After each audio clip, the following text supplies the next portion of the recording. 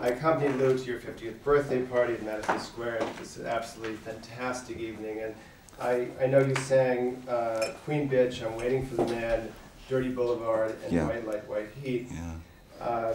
Tell me about those songs. Why those songs?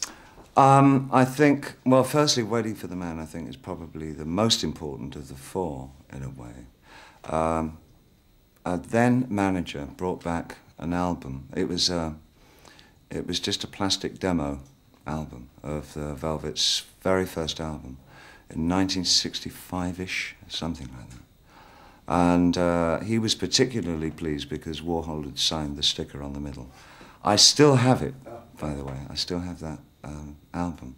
And he said, well, I don't know why he's doing music. This music's as bad as his painting. I thought, I'm going to like this. So I'd never heard anything quite like it. It was a revelation to me. And then, so it influenced your own writing and music in some way? I think, yes, tentatively, it influenced what I was to do for the next few years. I don't think it outrightly, I don't think I ever felt that I was in a position to become a Velvet's clone. But there were elements of what Lou was doing that I thought were just unavoidably right for both the times and for where music was going. One of it was the use of cacophony as background noise, and to create a kind of an ambience that had been hitherto unknown in rock, I think. Absolutely. And the other thing was the nature of his lyric writing, which, for me, it smacked of things like Hubert Selby Jr., that had recently been the last exit from Brooklyn, which, and also John Wretch's book, Cities of the Night, both books of which made a huge impact on me. And Lou's writing was right in that ballpark. It was, Dylan had certainly brought a new kind of intelligence to pop songwriting, but then Lou had taken it even further into the avant-garde and had its roots in Baudelaire and Rimbaud, and that side, that other thread of history, which isn't talked about very much. Which it is now, of course. Now it is history. But at that time, it was merely a thread. It wasn't considered important, in fact. I couldn't have asked for anything better than what you just said. It was wonderful. You introduced Lou that night as the King of New York, and I think... and Chris Walken was in the audience, and I felt awful afterwards. He said, hey, I'm the King of New York. I said, of course you are. Well, this makes you... I have all the royalty here, I said. Can you tell me how Lou is the King of New York to you? Well, it's the New York that I want to know about. I think there are probably, everybody has their own New York, but for me, New York was always James Dean walking up the middle of the road. And it was always the thugs, the village thugs, and it was always... It was the Beats, and it was Soho, and it was that kind of the bohemian intellectual extravagance that made it so vibrant for someone like me, growing up in quite a grey, suburban, tenement-filled South London environment. It seemed to be, that seemed to be the heart, the network of life, you know, and it's where we all wanted to escape to. If people were like me, we wanted out and we wanted in to places like New York, far more so than the West Coast. Right. I noticed that night when the two of you were playing, there was so much sort of fun on stage, and Lou, I could see Lou's face was just so happy. And could you just talk a little bit of what it's like to play those songs with Lou? It's strange working with Lou. That's the first time we've actually worked like that together since the time that we made Transformer album. And all I could see was luggage. But the interesting thing was, because we'd sort of, at one period, not seen much of each other, is that these were suitcases I didn't know about. I wanted to see what was in them. Over the last year or two, we've reacquainted with each other, and it's so nice at this time in our lives, I think, to kind of look back and see that we've both had considerable artistic successes since we both began, and it's nice to feel that you've contributed in a fairly major way to how music, how your chosen art has progressed, because it's the way that one wanted it to do when you started off. You think, I know what I want it to do, you know. And I think both of us feel that we did what we set out to do, which was change the course of the river a bit. You know, there's sort of this relationship between the two of you that's a very rare sort of transatlantic connection that is unusual in music, I think, and that's what's extraordinary to me. Yes, I think the influences back and forth between. I think there's a mutual regard for the differences between ourselves. We both, as you obviously know, that we have very different backgrounds. Also, I think that we probably have different interests in life, but there are certain areas where we definitely meet. I think in visual terms and also in literature, I think we both have very similar likes. Both Burroughs nuts, and he was taught by Schwartz, wasn't he? Delmer Schwartz. Yeah. That's right. Teacher who. That's right. Are you familiar with Schwartz? Yes, I am. Yeah. Lou talks about that as being. He sees the great short stories of Schwartz's as sort of a way that inspired him to write his own songs into very condensed material. And I know you've sort of quoted once with John Lennon about how he said, let me find my quote here, say what you mean. Thank you. Yeah, Lennon, I think, Lou did grasp that very quickly. Say what you mean, rhyme, make it rhyme, and put it to a backbeat. And Lou was always very concise like that. And that's sort of he never wasted words. And that's maybe a secret to your own writing, too, I think. I don't know. I think I get a lot more elaborate. I mean, I tend to be far more Baroque than Lou, but that's the British in me. And Transformer, if you could just... I say what I mean, eventually. I tend to go the long way round, though. I appreciate it. Transformer, of course, was a tremendously important transitional record for Lou, and can you talk a little bit about that album? I mean, Walk on the Wild Side, the first time you heard it, how did it change from that moment? The thing is, with Lou, he was so generous to work with. I mean, I was petrified that he said yes, he would like to sort of work with me in the producer capacity, because I had so many ideas and I felt so intimidated by my knowledge of the work that he'd already done. I mean, even though there was sort of only that much time between us, it seemed like Lou had this great legacy of work, which indeed he did have. And that it felt impertinent of me to kind of recommend that we do things in certain styles and certain ways, but he just gave the whole project over to me. And I really hoped that I wouldn't let him down. You know, I really wanted it to work for him and be a memorable album that people wouldn't forget. And like Herbie Flowers, the bass slide? Yes, he let me choose an awful lot, well, all the musicians for it, and of course Ronson was a major part of it all. And the sax was your teacher? yeah, baritone sax player. At one time was in the top 3 in the world with Jerry Mulligan. His name's Ronnie Ross, sadly not with us anymore. What year is Transformers? Oh, I don't know things like that. It must have been maybe 73. I don't know. 72, I think. Was it 2? 72 indeed. Okay. There you are. Other songs in there, we'll go very quickly. Vicious, Andy's Jazz. Well, Vicious, I mean, Vicious.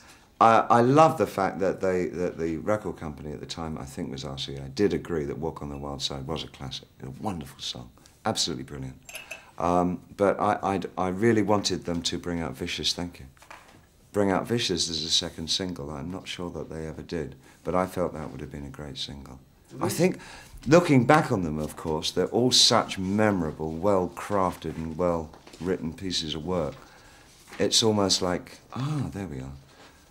I mean, there are so many songs on here that should and could have been, and probably will be one day, singles by other bands. Any other favourites on there? Sure, let's see. Let's give Satellite of Love to Blur, and we'll give Perfect Day to Suede. Vicious to Placebo. You see, I mean, there's so many songs here that could definitely make up to RuPaul, I suppose. Probably do. And New York Telephone Conversation. I did. Great one. I'll take that one. Glam rock, essentially. Glam rock, right? I'm sorry you've lost me there. Glam rock. Nope. Never heard of it. I have here that you invented it, and I sense. Of course. It's still incredibly important today. That 25 years later, the influence of glam rock is just staggering. Can you talk a little bit about? I think John Lennon had that great line about glam rock is just rock and roll. With lipstick on. That's right. And you could say it again. I think I'll say it again. Yeah. I'll say it again.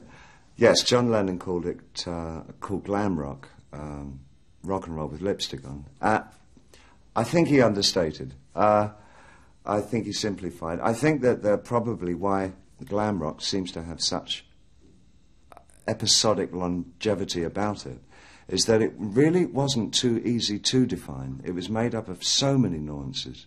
It had the very straightforward, almost Puritan aspects of New York Dolls. They're quite easy to suss out what their focus was.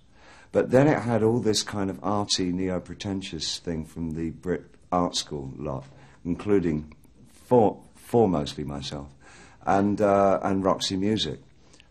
We saw, naturally enough, we kind of piled it on with innuendo from the Dadaists and from the idea of the androgyny thing that happened with Duchamp and the photographs that he took of himself and all that. And we tried to... connection to glam rock, how would you describe that? Again, I think initially, more than anything else, just the verbal and musical zeitgeist that he created. He gave us the environment in which to put our vision, our more theatrical vision. He supplied us with the street and the landscape, and we peopled it. Beautiful. Almost done here. In the movie Basquiat, where you played Andy Warhol, and I think brilliantly, and I've talked to Lou about this, and he thinks it was just unbelievable performance. What side of Andy do you think you captured that Lou responded to so positively? I think that he was actually a very nice guy. I never found him anything other than polite, insecure, quite vulnerable, bitchy, in the nicest possible way. Very funny. And a little bit in awe of his own reputation. I never felt that he had the kind of confidence that so many others would have you believe. I never saw him as the man of steel and this kind of hard-nosed manipulator. I think anybody who does well in their craft pretty much keeps on course and knows what they want and does things in a particular manner. And he probably did that as much as any of us did. But I didn't feel that he was quite as assured about what it was he was doing or why he was actually as big as he was. I'm sure that he ever really understood why. Sort of a last question, combination question. To tell me anything you want to about Lou would be one of them. And also, Lou is so popular in Europe. And yeah. Does it make any sense that Lou sort of is this sort of personification of New York or some American archetype? Is there something you could talk about Lou in that context?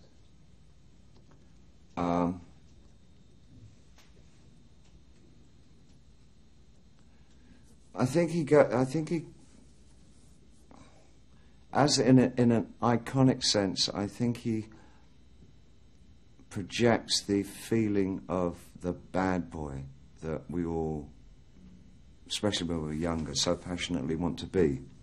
I think he was the first man that you believe there are so many doors that are closed on his life that you would quite like to unlock, but maybe you wouldn't really. There's a kind of a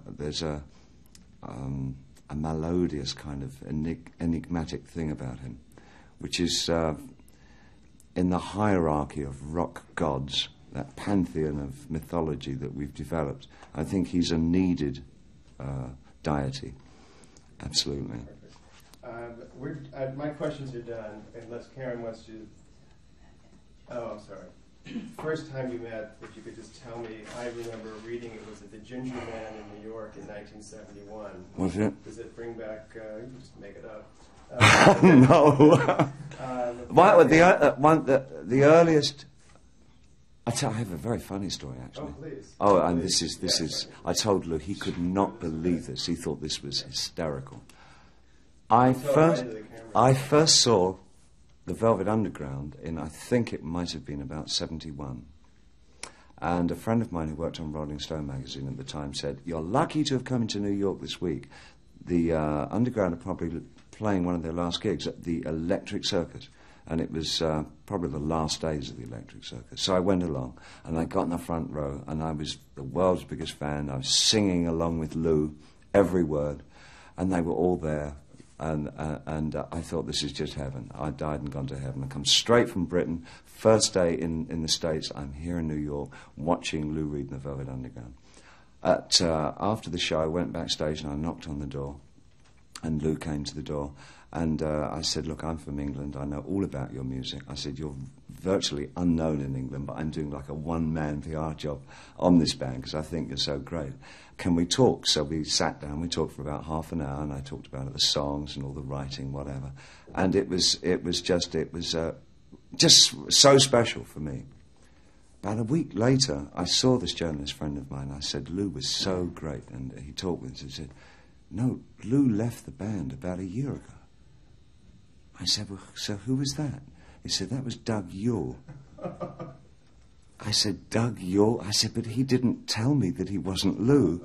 And we were talking about songs like "Waiting for the Man." It was the most extraordinary thing. And then Lou told me a few weeks ago, he said, "Yeah, you know, I did a book signing a few weeks ago, and Doug Yule was in the queue." We can stop from that. Yeah. There, we're done. All right. Okay. Lou Reed. Lou Reed. Lou Reed. Velvet Underground. Velvet Underground. Velvet Underground. Say what you mean. Say what you mean. Make it rhyme and put it. The Lennon quote, which is you want it precisely. Say what you mean. Make it rhyme. Make it rhyme. And put it to what's the last line? Put it to a backbeat. Yeah, okay. Say what you mean, make it rhyme, put it to a backbeat. Say what you mean, make it rhyme, put it to a backbeat. Okay. Two things and we're done. I have 2 minutes. Hi, I'm David Bowie. Without talking. Oh, I see. It's just a silent. Looking right into the. Yeah.